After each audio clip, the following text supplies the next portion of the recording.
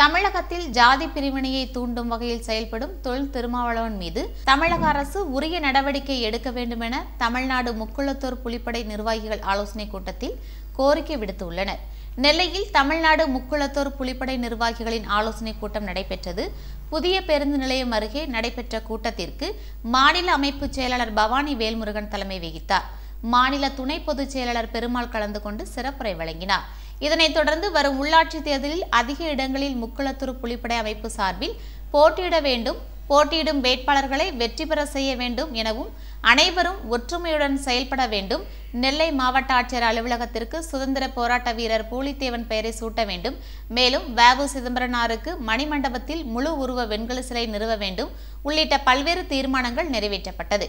இதில் மாநில அமைப்பு செயலாளர் தமிழகத்தில் மதம் மற்றும் ஜாதி பிரிவினையை தூண்டும் விடுதலை சிறுத்தை கட்சியின் தலைவர் தொல் திருமாவளவன் மீது தமிழக அரசு உரிய நடவடிக்கை எடுக்க வேண்டும், மேலும் அவரின் பாராளுமன்ற உறுப்பினர் பதவியை ரத்து செய்ய வேண்டும் எனவும் கோரிக்கை விடுத்தனர்.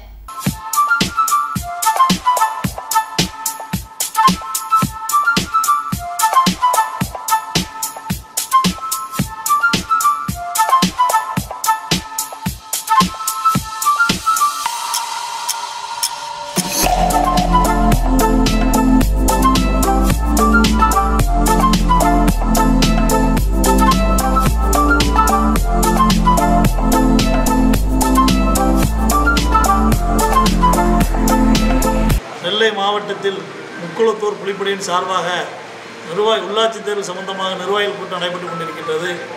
இந்த கூட்டத்திலே சுயேட்சையாகவோ கூட்டணியாகவோ தலைமை அறிவிக்கின்றபடி நெல்லை மாவட்ட அதிக அளவிலே நாங்கள் நிற்பதற்கு குறித்து ஆலோசித்துக் கொண்டிருக்கிறோம்.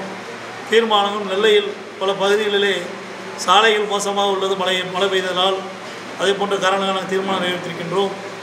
மிகப்பெரிய அளவில் உள்ளாட்சி தேர்தலில் முக்குளத்தூர் புலிப்படை வெற்றி பெறுவதற்கான அனைத்து சாத்தியக்கூறுகளும் எங்களுக்கு சாதகமாக இருக்கின்றது. நிச்சயமாக நாங்கள் வெற்றி பெறுவோம். எங்களால் இந்த பகுதியிலே அதிக அளவில் கவுன்சிலர்களை உண்டாக்க முடியும் என்பதை இதன் மூலம் தெரிவித்துக் கொள்கிறேன். திருமாவளவன் அவர்கள் இந்து சமுதாயத்தையும் தேவர் சமுதாயத்தையும் பல்வேறு கட்டங்களிலேயும் ஒரு பாராளுமன்ற உறுப்பினர் எல்லா மக்களும் தேர்ந்தெடுக்கப்பட்ட நபர் இந்த இறையாண்மைக்கு எதிராக பேசிக் கொண்டிருக்கின்றார்.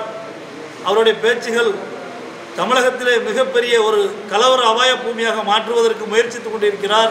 இது யார் பின்னணி என்று தெரியவில்லை. இதை கண்டு தமிழக அரசு உரிய நடவடிக்கை எடுக்க வேண்டும்.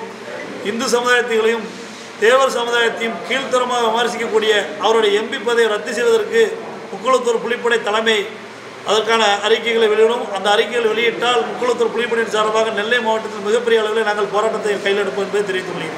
தூத்துக்குடி மாவட்டத்திலே தேவரான போராளி ஒரு பெண் என்று பாராமல் சுபாநாச்சியார் அவர்கள் மீது பொய்யான வழக்குகளை தொடர்ந்து முகநூலிலே எதிர்த்தரப்பினும் படுகிறார்கள். அதற்கு பதிலடி கொடுத்த ஒரு பெண் மீது மட்டும் குறிப்பிட்ட சமூகம் என்ற காரணத்தால் மட்டும் அவர் மீது வழக்கு பதிவு செய்வது என்பது வன்மையாக கண்டிக்கத்தக்கது.